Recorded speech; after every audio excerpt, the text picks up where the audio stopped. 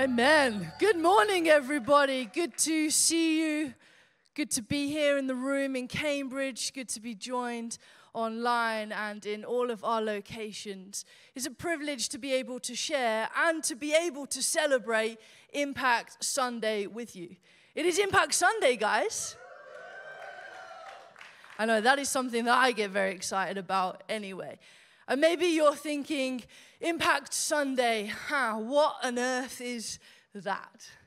Or maybe you're thinking, Impact Sunday, yes, I get to hear more stories and find out what is going on. Or maybe you're thinking, Impact Sunday, this is where Becky tells me to go and love people again. And you'd be right. Impact Sunday. Impact in its simplest form, in its simplest sense, is the social action, social justice ministry of the C3 Church.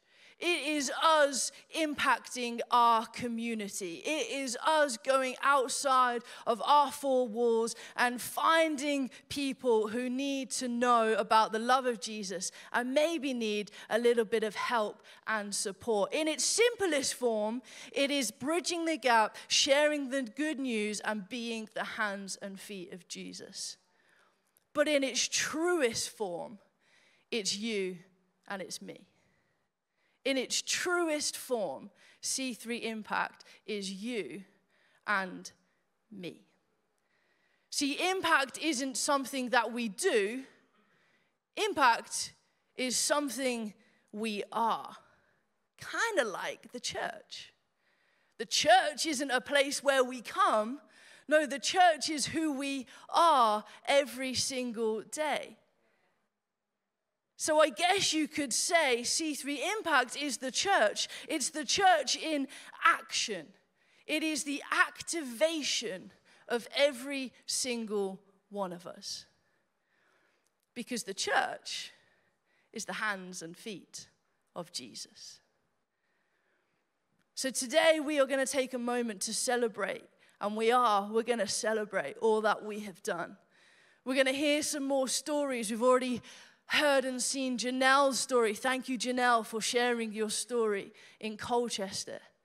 We're going to hear some more stories, and we're going to ask ourselves some questions this morning about what does it mean to be somebody who is an active part of the body of Christ, to be the hands and feet of Jesus. I'm going to pray, and I know you've all just sat down. And I know you've probably all just sat down in Colchester, Bury, Fordham. But could we all just stand to our feet if we're able? Because this morning has the potential to be a challenging morning. This morning has the potential to be a change-worthy morning of ourselves. But the reality is, for every single one of us, that will only happen if we engage with the Holy Spirit.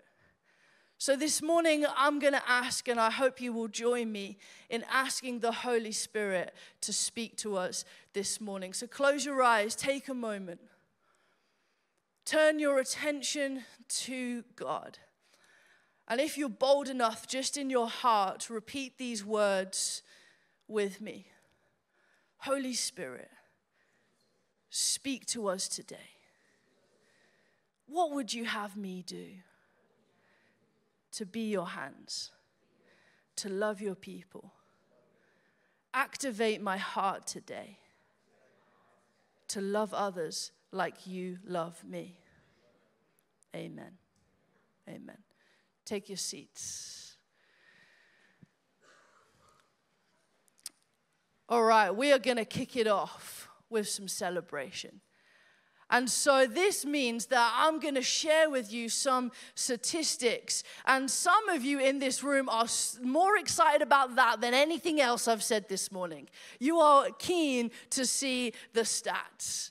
And these are statistics from all of our locations, from the Wednesday Hub in Colchester, through to the community lunches in Bury, to Food Truck Friday, to TLG, to Hope into Action, to all of the things we do across all of our sites. So are you ready for some numbers?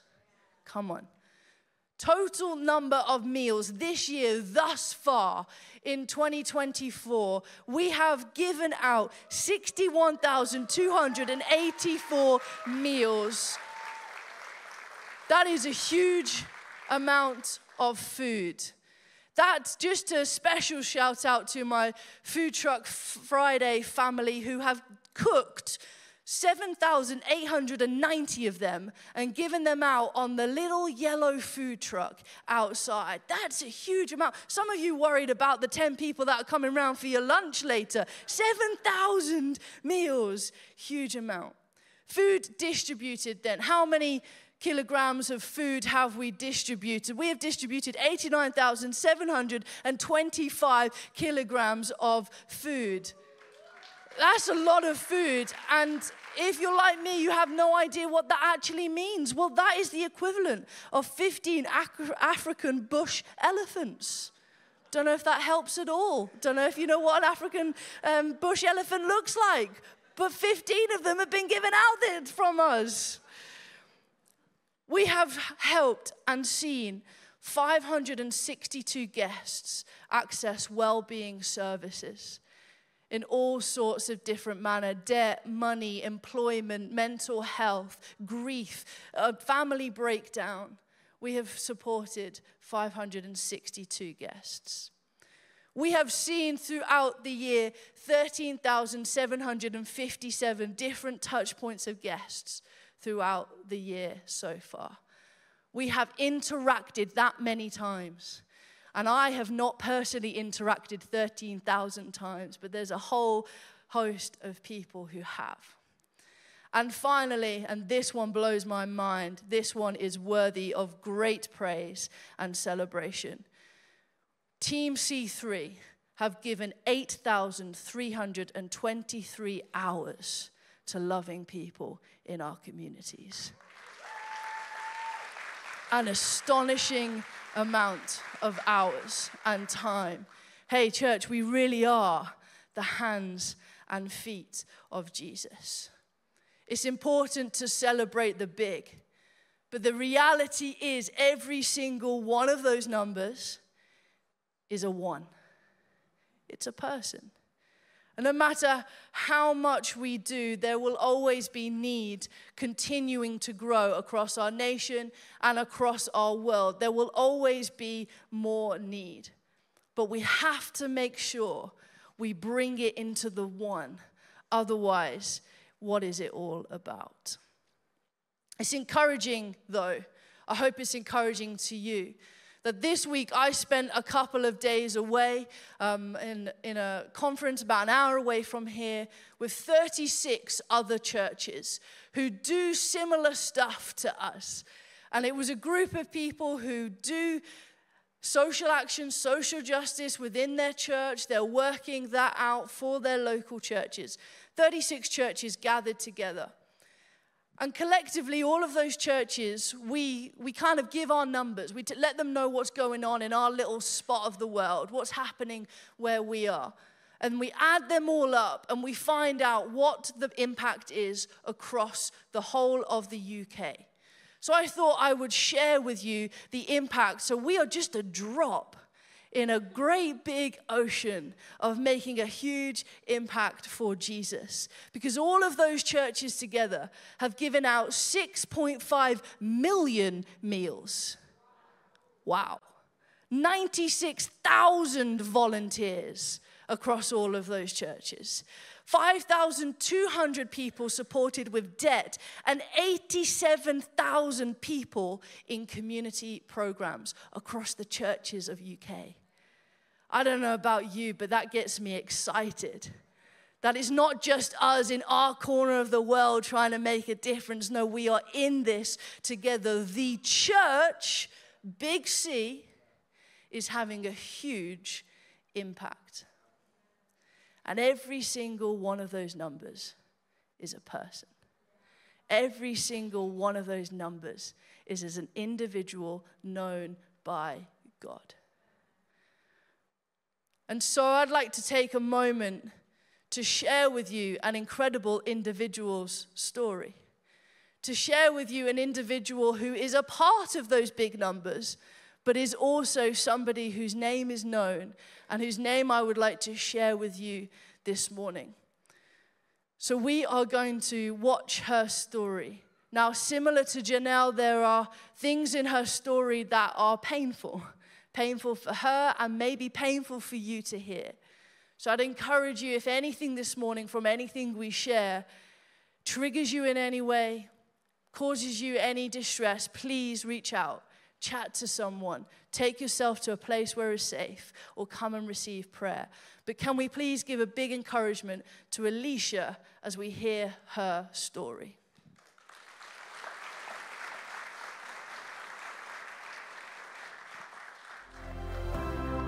Hey everyone, Kara here from the Cambridge Impact location. I am here with Alicia. We're just going to chat a little bit about what God's been doing in the past couple of years. So thank you for meeting with me today. Thank you. I just want to hear a little bit about early years Alicia. Tell me a little bit about yourself, kind of before the girls, young Alicia. Okay, so I've been raised in Poland. Had a very rocky childhood. Lots of ups and downs. And then I moved when I was 18 to Jersey, Channel Islands. And from there I moved to UK. Yeah, to Cambridge specifically, or? Yes. Yeah, to Cambridge. So I was removed from my home when I was 16 and I went to the orphanage. Okay. But before I got there, I was homeless at 16. Sleeping when I was working, pretending I'm 18. And then I was doing my A-levels at the same time and working night shifts and doing my levels, and it was too much. So a week before my A-levels, I moved to Jersey to survive. And now I am at Anglia Ruskin University studying criminology and psychology. Which is crazy. Like, how did you come into criminology and psychology? What was the desire to study that in particular? So I was abused as a child a lot. And I always found myself in a position of protecting my sister, protecting children in orphanage. I was always scared of rejection. I never felt love. I didn't know what it was really. So as a way of protecting myself, I guess, I never hoped for someone to love me, but instead I focused on loving children who probably going through the same thing, thinking they will not be loved. When I see suffering children or domestic violence at home, I feel so strong to go and help. Yeah. I really do. I want to talk about your first interaction with Becky and tell that story, because I think it's so funny. So I moved to a new location. And I have been in a very bad mental state. It was so many changes going on, a lot of on my head. Yeah. I didn't trust people. I was scared of people. I was scared of talking with people, meeting new people, putting faith in them. When I moved to my new house, all the driveway was very muddy and icy. So I couldn't park my car there because I couldn't get out. So I parked at the church. And I just kept my car here at the car park. And one day someone knocked on my door. It was Becky. She asked me if that's my car. I said yes. And I put a wall straight away.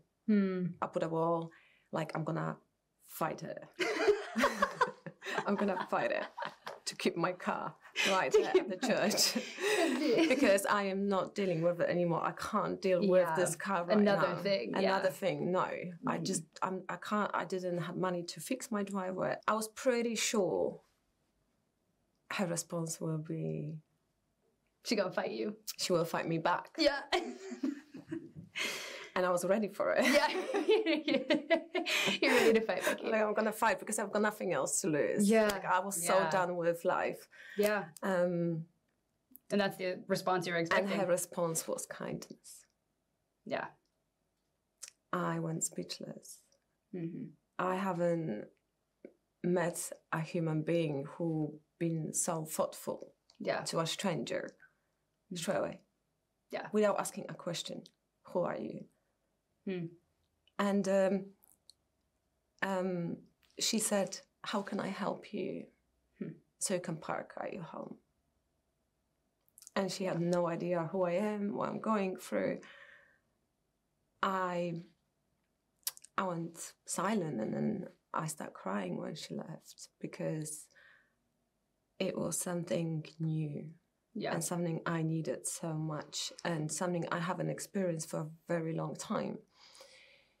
So in between then and you've recently been baptized, talk a little bit about what happened. How long was it in between that? Was it like a year and a half, or? I think it's around a year and a half. Because I've seen you around, like you were around, you came to Christmas stuff.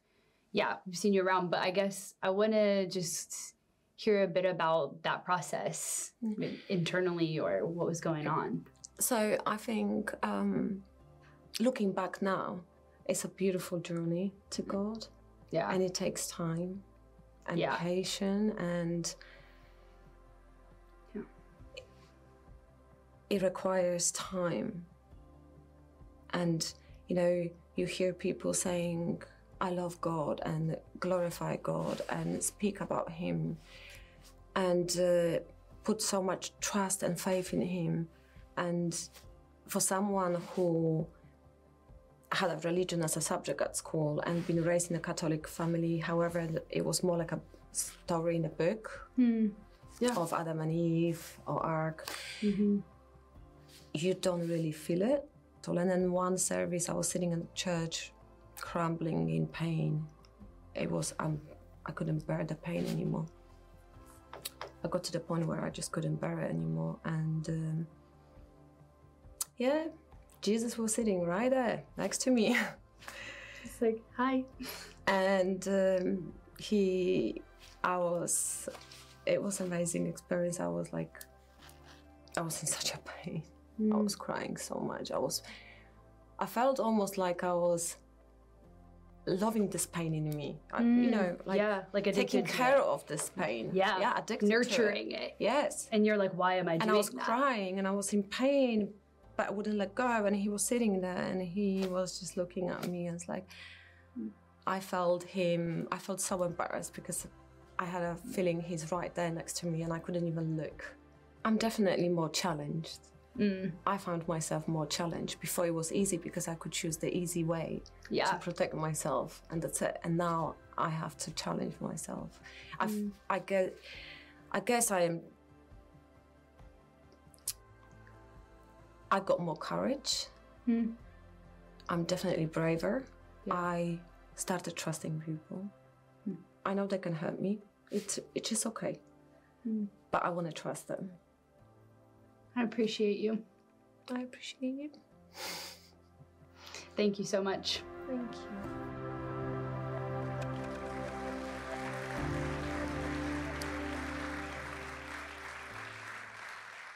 Thank you, Alicia, for sharing a part, just a snippet of your story with us.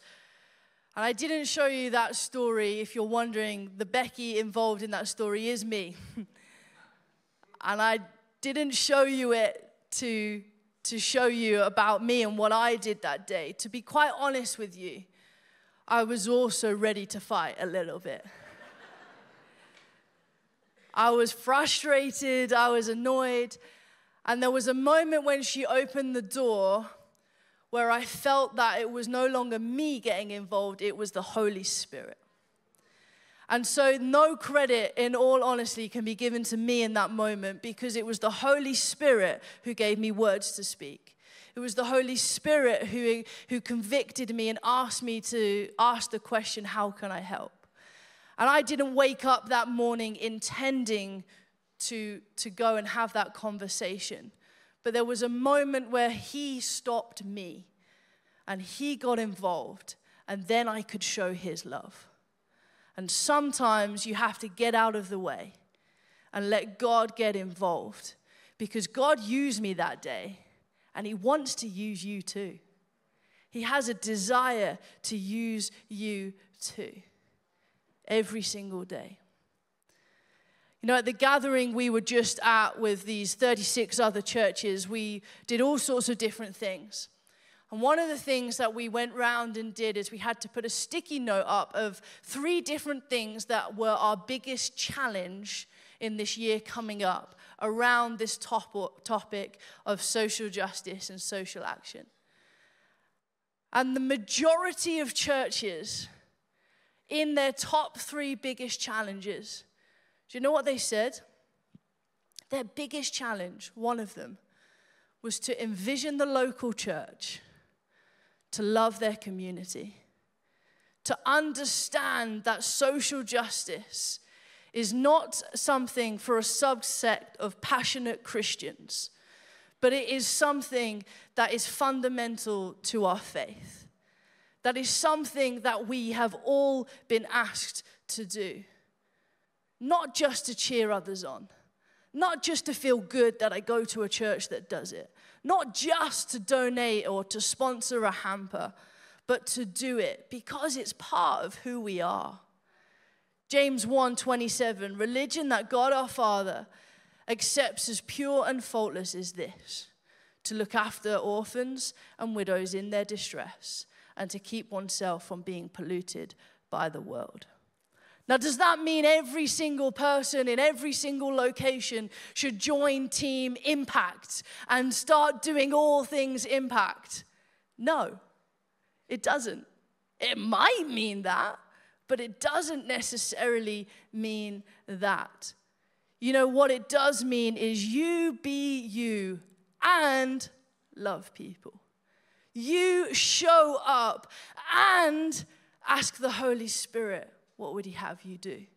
You just ask and receive and follow and be guided by the prompting, because it's the Holy Spirit that's the activation in each and every one of us. Be intentional. Pray the uncomfortable prayers. An uncomfortable prayer to pray might be, whose door should I knock on? Metaphorically or physically? Do you know your neighbor? Whose door should I knock on? Another bold prayer to pray, only pray it if you're ready for it, is, Lord, inconvenience me for you today. Oh, that one will get you. Inconvenience me today for you. I love the way Romans puts it. Romans 12, verse 13. Share with the Lord's people who are in need. Practice hospitality. Get practicing. You're not going to be good right away. Get practicing. Or the way the Message translation version puts it, help needy Christians and be inventive in hospitality. I am an ideas person, and I'm sorry for anyone who has to work with me, because I have idea after idea after idea. And so I could give you all the ideas in the world. I could tell you story after story of sitting in groups of young people and deciding that we're going to write letters and we're going to drop a finger on the iPhone maps and find an address to send it to. And we did that, and how that letter turned up in somebody's house who just so happened to be the estranged father of a girl sat in the room, in my living room, who wrote the letter. I could tell you story after story of being inventive in hospitality, of posting sweets in post boxes and going through all the different lockers in schools and putting in notes and all sorts of things. But you don't need my ideas. You need ideas from the Holy Spirit. And you're never going to get the ideas from the Holy Spirit unless you ask. Ask the Holy Spirit. Lord, what would you have me do? God, whose door do I need to knock on? Because as soon as we take that step, guess who gets involved? The Holy Spirit. He takes over. Now let me be clear. Alicia's story is amazing. I am incredibly grateful for God that is continuing story right now. She's not in the room right now. Right now she's cooking food in the kitchen. It's incredible, her story and how it's unfolded. But we are here as Christians, as C3 Church, to do good, full stop. We are here to show up and to love people, full stop. No strings attached. So it doesn't matter what that person responds with. It doesn't matter if that person ever comes and be a part of us on a Sunday morning. It doesn't matter as long as I've done my bit, and my bit is to love them. Their response is their responsibility. How they respond to that is all up to them. I am here to do good, full stop. I had no intention on that day to knock on Alicia's door and to enter that conversation. During the conversation there, I somehow ended up agreeing to do her driveway. As I was saying the words, I thought, I have no idea how to do one's driveway. I don't know who's going to help me do this driveway. I'm not really sure where the money's coming from to do this driveway. But the Holy Spirit prompted me to say something. And do you know what was really cool about that? Was a whole group of young adults showed up. And thankfully Ed, who knows what he's doing around building a driveway. And they showed up and they put their hands together. And that was an opportunity together that we got. Why? Because the Holy Spirit activated something. And by activating in something in me, and it wasn't about me, it allowed others to be activated. It allowed others to use their skills, their gifts, their talents, their time, their treasure, to be able to impact and be a part of somebody else's story. When you get activated, the person next to you gets activated. And we become the church together being active. So, Lord, what would you have me do? What are the justice issues around me? How can I be inconvenienced? I'm sure if you ask God those questions, he'll answer.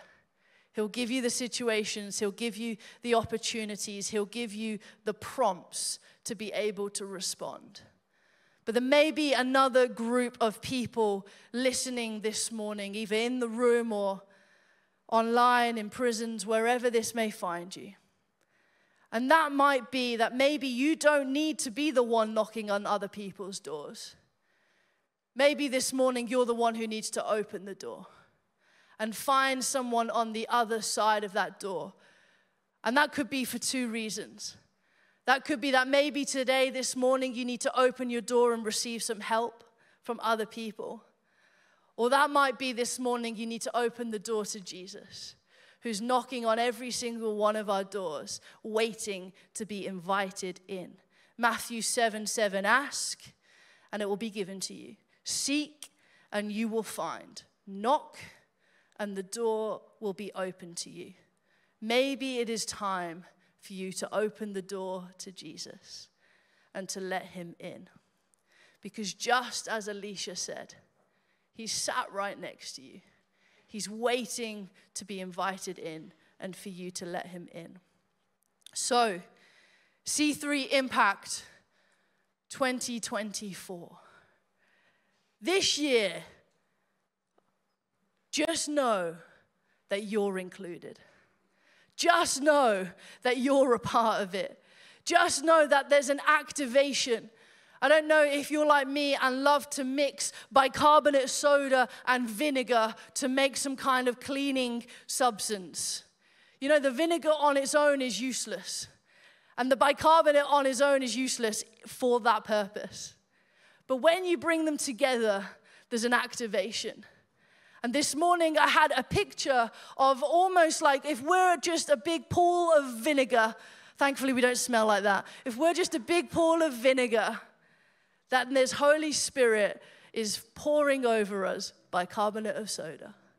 Because as soon as you mix a little bit of bicarbonate of soda, that vinegar fizzes up. And as soon as you mix a little bit of Holy Spirit into our day, into our prayers, into our attention, we fizz up. We pour over. We overflow. It can't be contained in the container anymore. It spreads out. And so my prayer for each and every one of us this morning is that we would be intentional about mixing the Holy Spirit with our intention, the vinegar with the bicarbonate of soda, and that we would bubble up and we would pour out and we would no longer contain ourselves to our comfortable world, but we would go and we would be spread out everywhere. Why? Because we're the church. We're the hands and feet of Jesus. He asked us to do it, and guess what? He goes with us. We're a part of something bigger, you and me. Ask the Lord, Lord, what would you have me do? Whose door do I need to open? Maybe today's the day things got a little bit more inconvenient. And maybe today's the day where you get activated. Wherever you are in any location, stand to your feet with me this morning. We started by in prayer, asking the Lord, would he soften our hearts? Would he challenge us? Would he change us? Would he grow us this morning? And maybe we end this morning, I hope, with that prayer being answered. And so I have a question, and answer it whichever location you're in. This morning, church, are you ready to be activated? Are you ready to be activated? Colchester, are you ready to be activated? Are we ready to be activated this morning? Pray with me one more time. Hands out. And say these words with me if you feel so inclined. It's a bold prayer, and it's simply this. Use me, Lord. Use me, Lord, to love your people. Amen. Amen. Let's worship. Thanks for watching. If you enjoyed this video, don't forget to like, share and subscribe for more content. Hit that notification bell so you never miss an update, and feel free to leave a comment below. We'd love to hear from you.